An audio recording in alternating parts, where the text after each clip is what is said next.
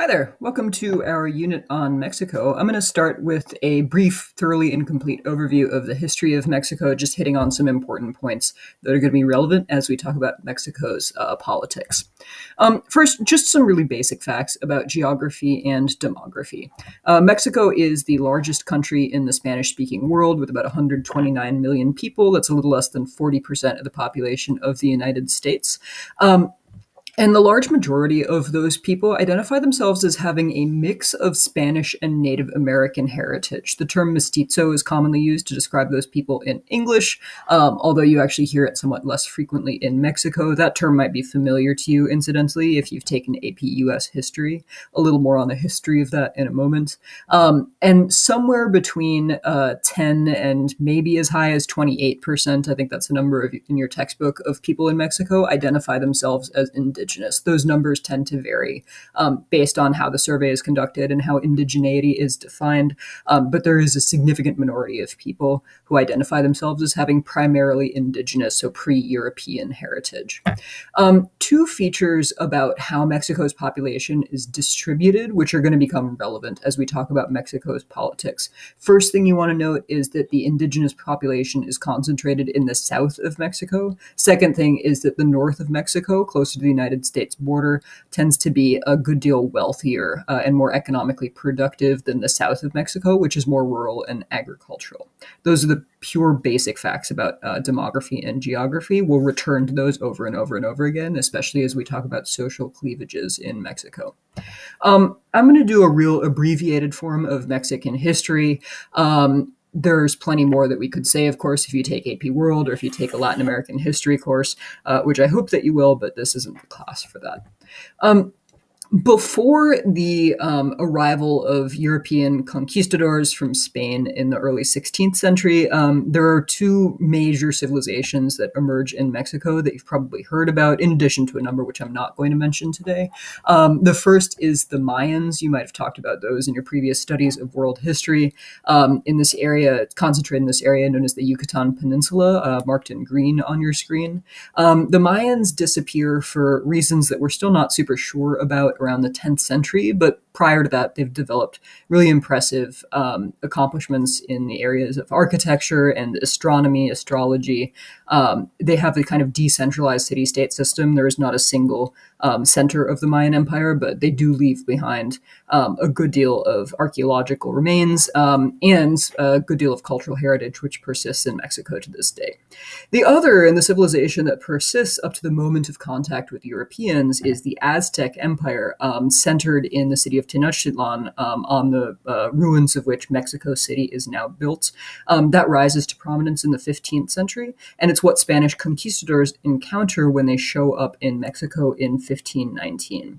Worth noting that the Aztec Empire is super, super sophisticated in terms of its architecture, in terms of its science, in terms of its city planning abilities, in terms of its political structure. This is a really wealthy and powerful empire that's conquered a bunch of people and kind of forced them into tribute relationships. They have somehow managed to support a fairly large urban population in the middle of a lake, which is no small feat.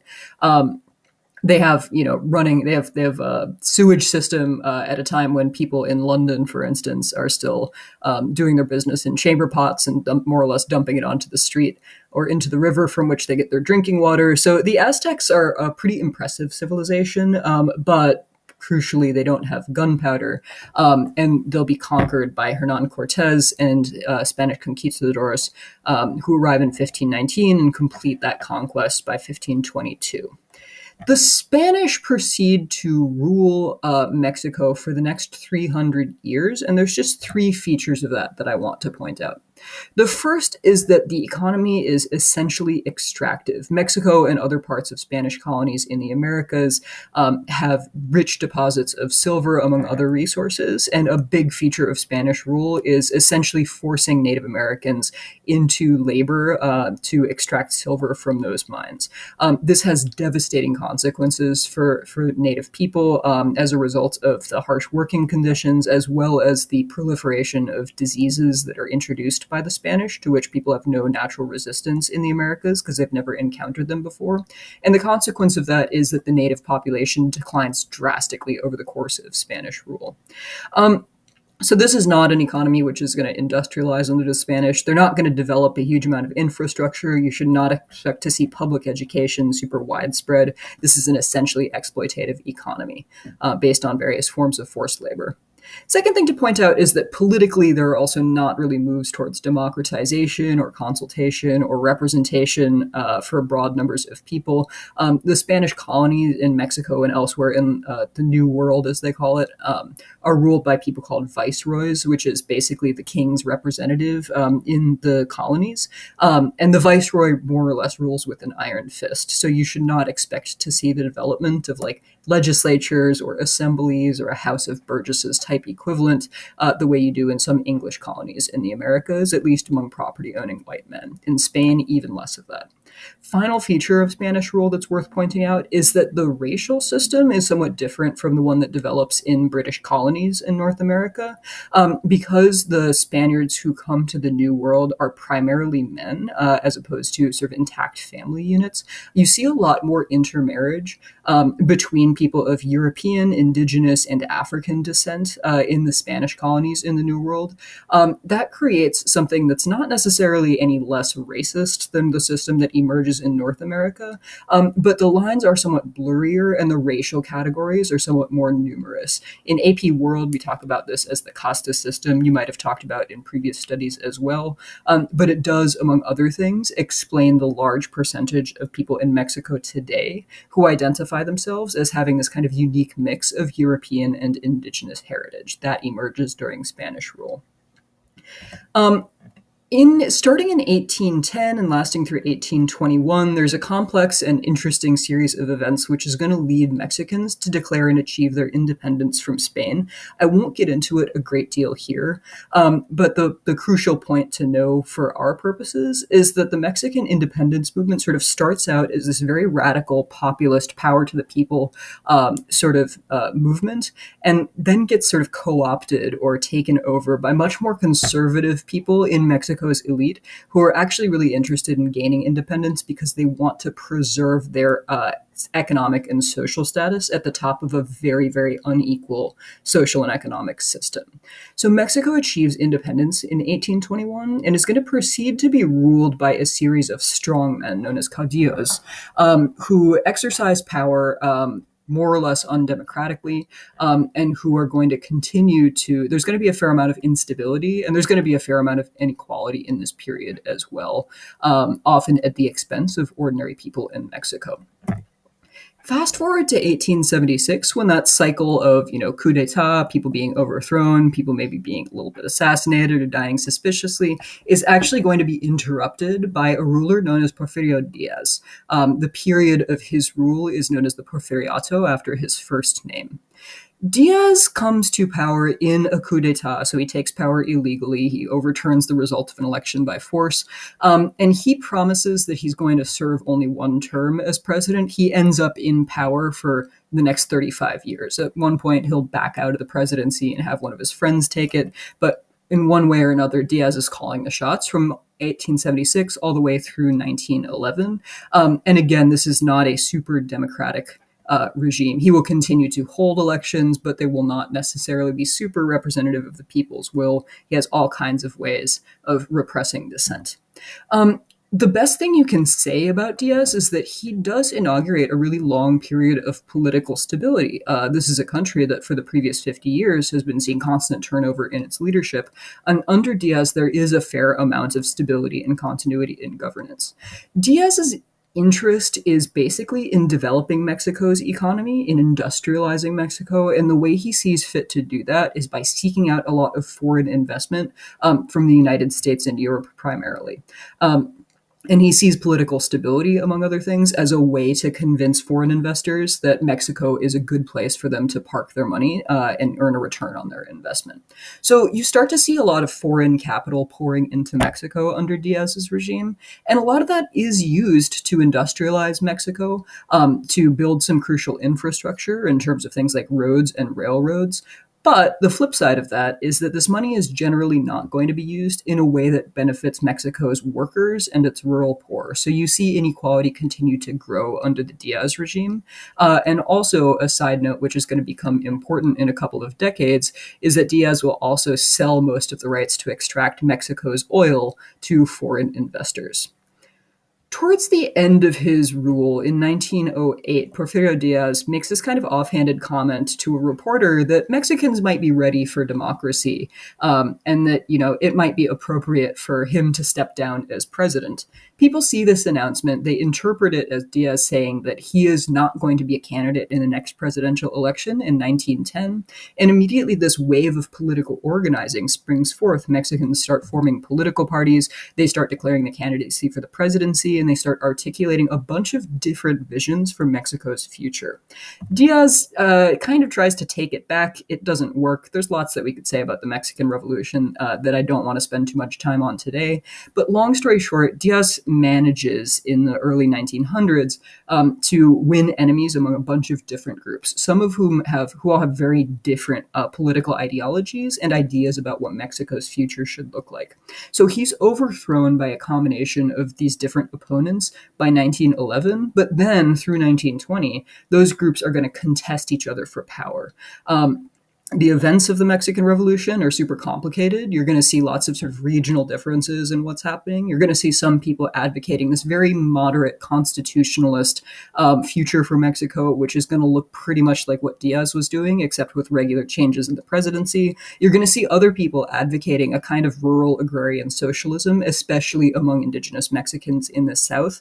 One name that we associate with that latter campaign is Emiliano Zapata, who leads this campaign for very radical land reform for increasing the amount of power to Mexico's peasants. He's ultimately unsuccessful, but his name is going to come back up in 1994. We'll get to that when we talk about Mexico's economic history later in this unit.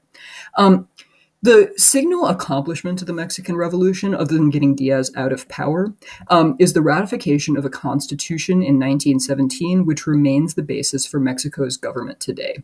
And there's a couple of important provisions in the 1917 constitution that are worth talking about today. The first is the principle of no re-election. Diaz has essentially found ways to keep himself in power for 35 years. The revolutionaries are pretty united in the idea that that shouldn't be allowed to happen in the post-Diaz Mexico.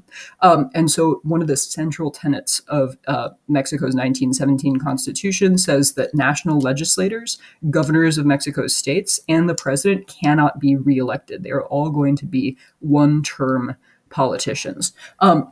Those terms have been relaxed for legislators, but it remains true in Mexico today that the president can only serve one 6-year term. There is no presidential re-election in present-day Mexico.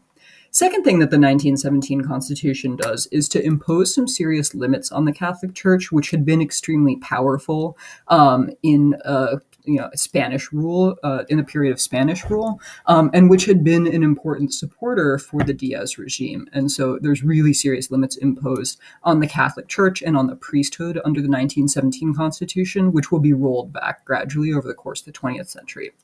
Finally, there's a very strong nationalist, populist, sort of statist element to the 1917 Constitution, which specifically bans foreigners and foreign companies from owning land and from owning Mexico's subsoil resources, so things like silver, gold, and, crucially, oil. There will be some more political instability even after that constitution is ratified, but eventually, by 1929, you're going to see order start to be restored in Mexico under the rule of a single party. So Mexico has created this system where there are democratic elections, at least on paper, but the single party called the PRI, the Institutional Revolutionary Party, manages to consolidate control. The PRI is formed in 1929, initially under a different name, but as it goes from a revolutionary party to a more stable institutionalized party, it changes its name to reflect that identity. And the PRI proceeds for the next 70 years to continuously control the presidency, the legislature, and almost all elements of local government, which is pretty remarkable in a revolution which had been inaugurated in part with the explicit demand that we have some changeover in power. Under PRI rule, presidents, according to the Constitution, according to that rule that remains in place today, serve a single 6-year term known as the sessionio, without the possibility of re-election. And the strong tradition, this is not written anywhere in Mexican law, but the strong tradition under the PRI is that the outgoing president has the power to pick his successor, and it has always been him. Mexico's never had a female president. And so what that does is to consolidate a lot of power in the party to the extent that there is political conflict. It happens within the PRI and not between the PRI and other parties.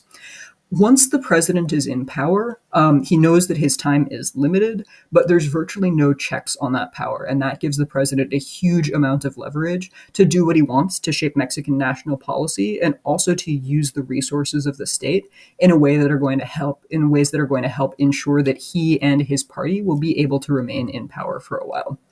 The PRI's, one of the PRI's secrets to success is that basically every ambitious politician in Mexico, with some notable exceptions that we'll talk about in a minute, join the PRI. They kind of understand if you were a person who is interested in a governorship or in a seat in the Senate in Mexico, it's pretty obvious to you that the best route to power, the best way to fulfill your ambitions is to join the PRI.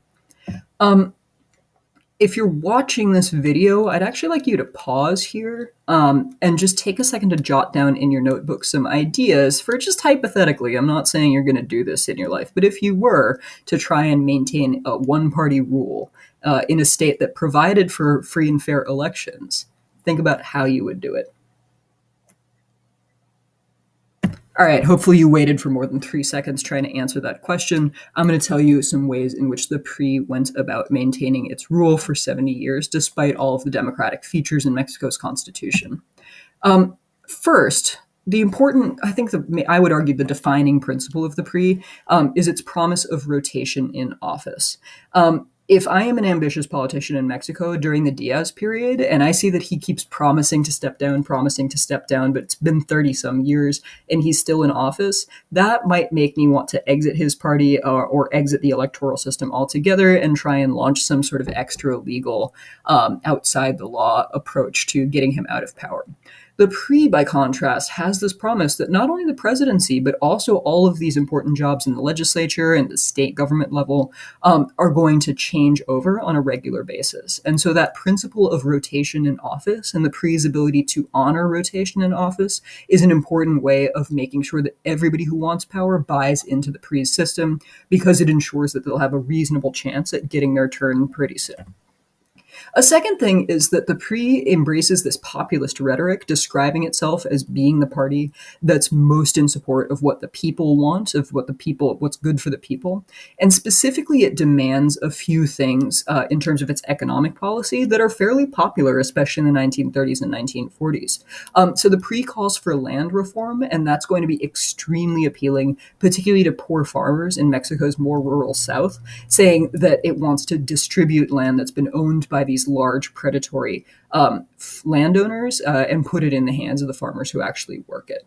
A second thing that the PRI does in 1938 under President Lázaro Cárdenas is to nationalize oil, to boot out foreign companies, to boot private investors out of Mexico's oil industry, and to create a company called Pemex, which we'll talk about a lot in this unit, that controls the oil and that is supposed to give all revenues to the Mexican government for the good of the Mexican people. That's a fairly popular move, and it ties into the third thing that the PRI does in terms of its populist economic platform, which is to call for Mexicanization of the overall Mexican economy, to reduce the influence of foreign investors who had been brought in during the Diaz regime, and to promote Mexican ownership of Mexico's assets and businesses. A third thing the PRI does is a strategy called corporatism, which we talked about a little bit when we talked about strategies of less democratic rule or of authoritarian states, which is to say that the PRI tries to create these bodies within its own party structure that approximate what civil society organizations might do in a fully democratic society. So instead of joining an independent labor union, for instance, teachers in Mexico join a PRI-sponsored labor union, and that serves as a mechanism for teachers teachers to communicate what they want to the ruling party, but also for the ruling party to communicate what they want to teachers and to use those members of that union, of that party-sponsored union, as a way of supporting pre-rule. So they create major organizations for workers, for peasants, for the middle class. At one point, the Pre creates a different sector for the army, but later that's merged into one of its three main sectors. And that's an important way for the Pre to get ordinary people involved in the party, as opposed to letting them go off and form organizations that might threaten the Pre's power. A fourth way that the Pre maintains its authority for so long is good old-fashioned patronage, which is to say, when you control the resources of a state, especially if the state that you control has a bunch of oil revenue coming in, you can use those resources to keep people on your side. And so people who support the Pre get preferential access to jobs, their businesses get preferential access to contracts where they can perform various tasks and be paid well by the state. They get preferential access to oil revenue, and their government offices put them in a position to accept good old-fashioned bribes. And so even if you're a completely apolitical individual, even if you don't really care about Mexican politics, it's in your interest to join the Pre or to form some connections with your local Pre-elected official, because that's likely to improve the material condition of your life. Finally, towards the end, especially in the 1980s and 1990s, the Pre just starts resorting to election fraud. And that's actually going to end up being one of the things that kind of puts the nail in the Pre's coffin when people start realizing that their elections have very obviously not been conducted in a transparent and honest way, and that the Pre is responsible for that. The end of one-party rule begins in earnest in the 1980s, but the seeds are actually sown as far back as 1939, when some people whose interests aren't really well represented by the Pre form a dissident party called the PAN, or the National Action Party. These acronyms reflect the Spanish language and not the English, which is why they might not make immediate sense to English speakers. Which is formed to represent the interests of two major groups, businesses and the Catholic Church, which have been largely disenfranchised by the Pre, which have often been attacked using the Pre's populist rhetoric. The PAN is going to be the major organized opposition to the Pre for the next several decades. They aren't going to win a governorship. They aren't going to win a major election until the 1980s, but they will be a fairly consistent thorn in the Pre's side, and they'll become important at the very end of this lecture. Then, fast forward to the 1980s. In 1985, there's a major earthquake in Mexico City, which has deadly consequences that causes immense loss of life and property damage. And the Pre's response is pretty widely criticized as being slow and ineffective. And that's going to set off this chain of events, which will ultimately lead to the end of one-party rule. In 1988, a number of leftists within the Pre remember that as the major party in Mexico, the Pre has to encompass a pretty broad variety of ideological positions. And so there's always these battles between leftists and rightists within the Pre. In 1988, leftists have been campaigning for the next presidential nominee of their party, to be a relatively leftist candidate, and the outgoing president rejects their choice and chooses a much more centrist candidate. And those leftists, instead of saying, oh, well, we'll get our turn in 1994, actually do something quite radical, which the Pre is supposed to prevent, which is to actually leave the party and form a new party called the PRD, the Democratic Revolutionary Party. And that's going to be Mexico's major leftist party for the next 30 plus years.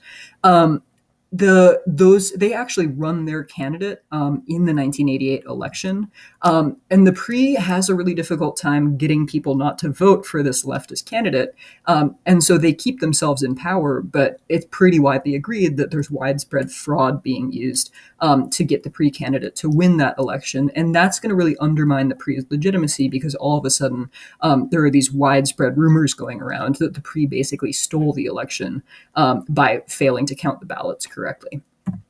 In 1994, there's a separate issue arises in the south of Mexico, particularly centered in Chiapas state, known as the Zapatista Uprising. We'll talk about NAFTA. You've probably heard about it in the news in the last few years later in this unit.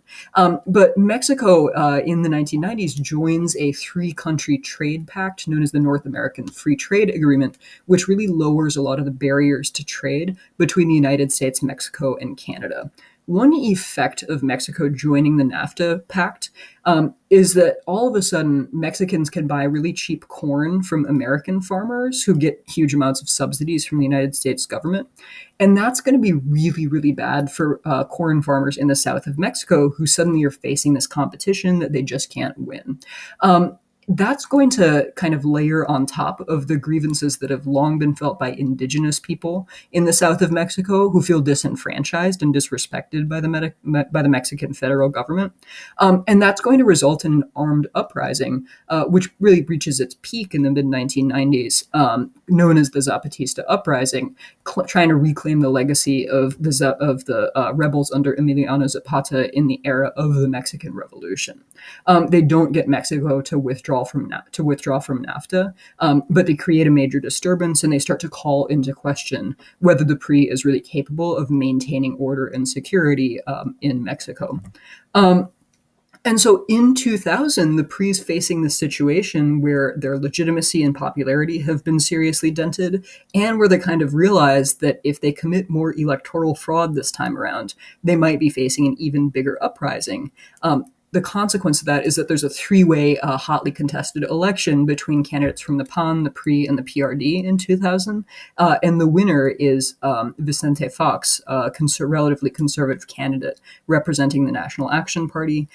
He wins the presidency, marking the definitive end of one-party rule in Mexico.